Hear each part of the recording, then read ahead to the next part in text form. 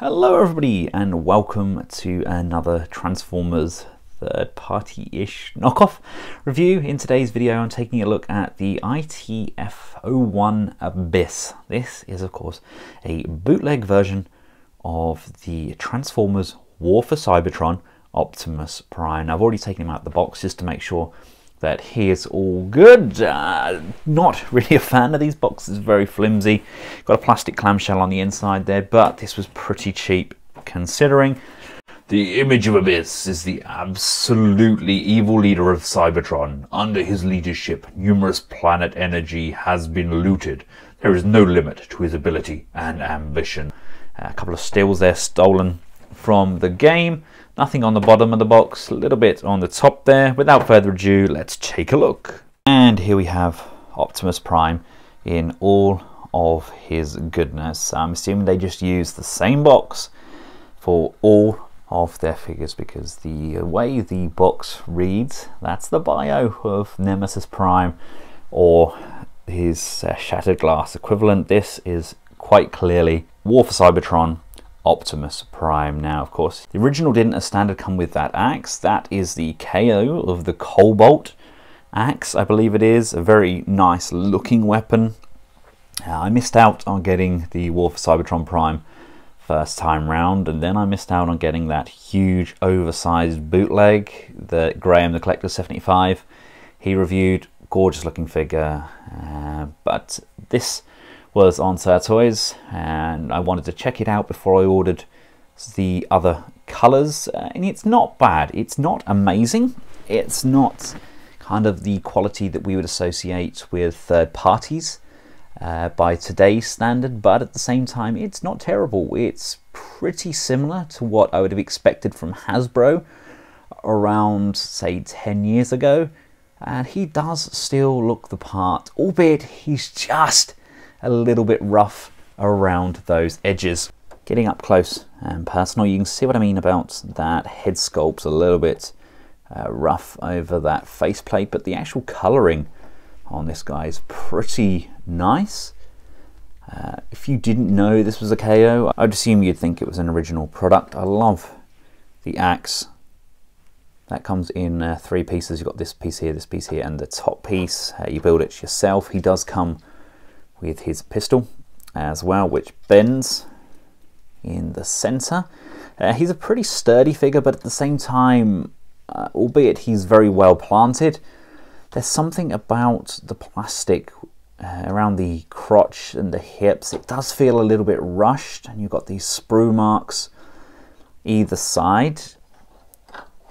Yes, this is still a cheaper option than if you were to go and get the likes of the Planet X for the Cybertron Optimus, which in my opinion is a fantastic figure, but I really did prefer that kind of round curvature of the War for Cybertron mold. It's just, is it looking a little bit dated now?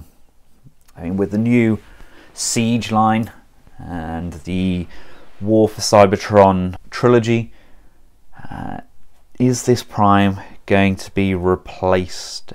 I hope not, because it is a really gorgeous looking Prime. I just wish they'd do this sort of Prime, but done into that kind of MP10 scale. Attaching his weapon, we can take a look at his articulation. The head is rather loose, but it does rotate left and right. It's ball mounted, and we can go up and we can go down. We also have that neck pivot there as well. The shoulders can come up and down, we can come out to the side. Love the fact that this section here can move in unison as well. Shoulder tabs do have a tendency to slide down when you're trying to move any of the other joints.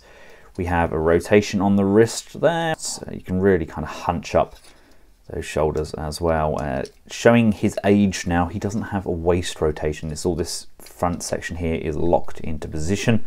We do have hip skirts that can move forwards and backwards. We have legs that can come kind of this far forwards and this far back. Very unnatural looking pose there. Upper thigh rotation incredibly loose, and we do get a double jointed knee, but again very loose joints, no ratchets on this Prime.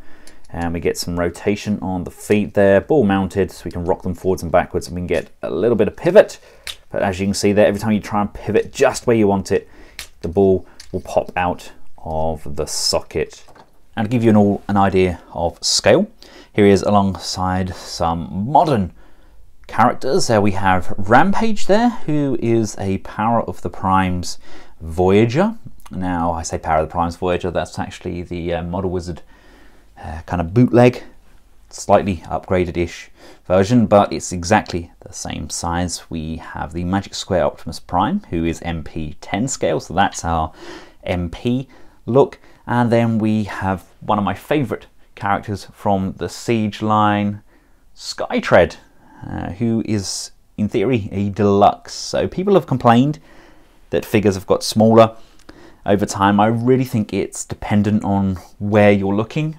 Yes, the plastic has got a little bit more hollow, but things like the Power of the Primes Predaking and figures like that, I think they're still very competitive when we compare them to some of the War for Cybertron and some of those Fall of Cybertron figures. I mean, the Fall of Cybertron Optimus Prime was terrible, in my opinion. Now, I don't have the original War for Cybertron Optimus Prime, so if anybody could compare this kind of scale comparison, just to give me an idea of how they fare, I believe this is the same size, but I could be wrong.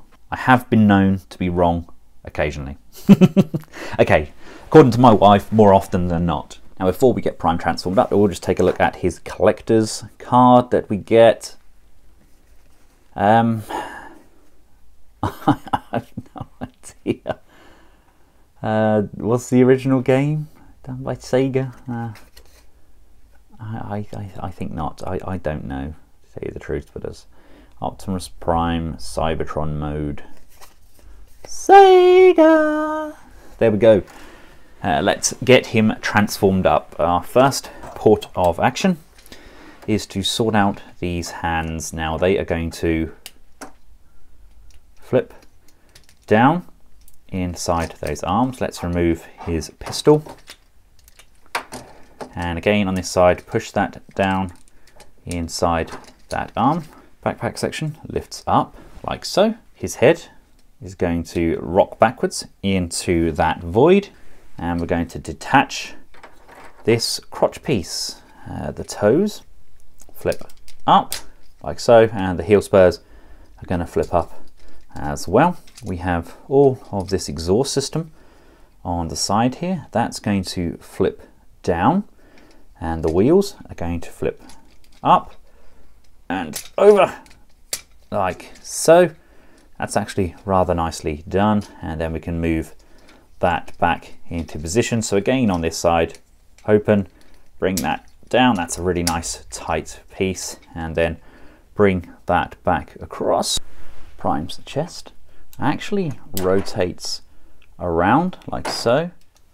Bring these arms up to the side and rotate this piece all the way around, so it's now at the front.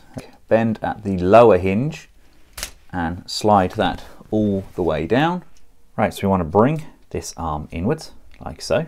Rock this wheel tab up, and then making sure that this rotates around, we're going to bend this down, and that's going to sit nicely in just behind this tab piece here.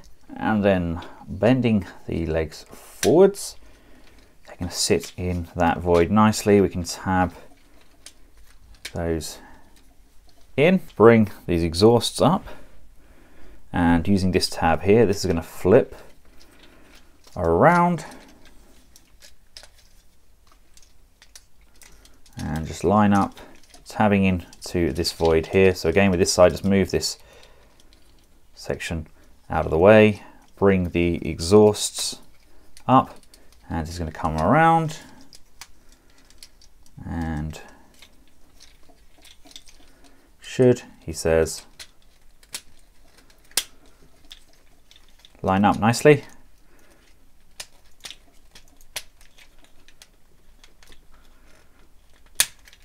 Tabbing in at both that point on the wrist and in nicely behind those front set of wheels, locking everything nice and firmly into position. We can then bring the exhaust system back. These pieces here will then come over and slide in. You can see how tatty that is around that exhaust piece, where it's just not been copied very well at all.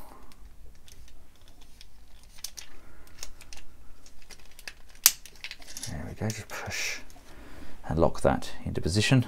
These panels here slide down to the front and slide down to the front. This is then going to rock backwards.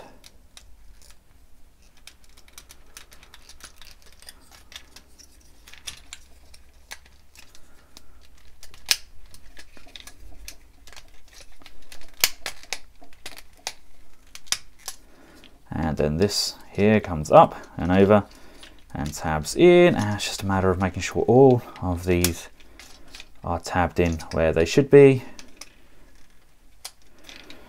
and then extending those bumpers just so they tab in either side at the front of that vehicle mode. So you need to tidy this up a little bit, making sure everything is tabbed in where it should be, and that is our Optimus Prime. We can grab your gun, fold the fin upwards, fold this tab back, and using this tab at the back here, that's just going to tab in behind like so. And doesn't that look absolutely glorious? Now there is a weapon storage space on the back of Prime for this gun as well, but personally I never use it. It's highlighted in the instructions, look, just there, sits in behind his backside. But doesn't that look absolutely glorious? I think that is an exceptional version of Prime. Loved that War for Cybertron design. It doesn't tab in as beautifully as I would like, but it's not half bad. It's not half bad at all. The colours are exceptionally vibrant. He rolls pretty nicely. The wheels are not as tight as I would like either, but that's definitely one of my favourite non-G1-esque vehicle modes for Prime. He looks exceptional in my opinion. Now, shame on me for not having any appropriate scaled vehicles to compare him to. Got this from Certoys, so I thought let's throw out some more Certoys purchases in the scale comparison. This is the MP10, which is the kind of cheapened copy of the Weijiang oversized MP10.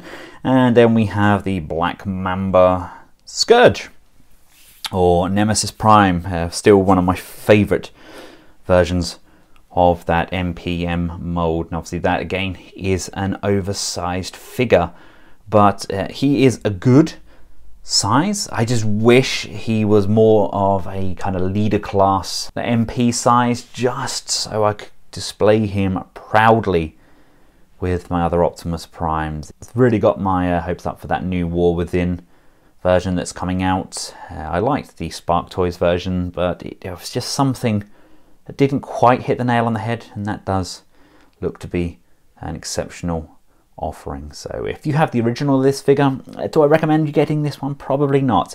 But if you missed out and don't want to pay those huge scalpelicious prices, then this could definitely be a very viable option for you. It's a good looking figure, pretty well made, no breakages that I can see. I know some people have experienced out of package breakage. I would get straight on to the store that I purchased it from if that is the case. Until next time, for myself and the KO War for Cybertron Optimus Prime, aka ITF01 Abyss, thanks for watching, goodbye.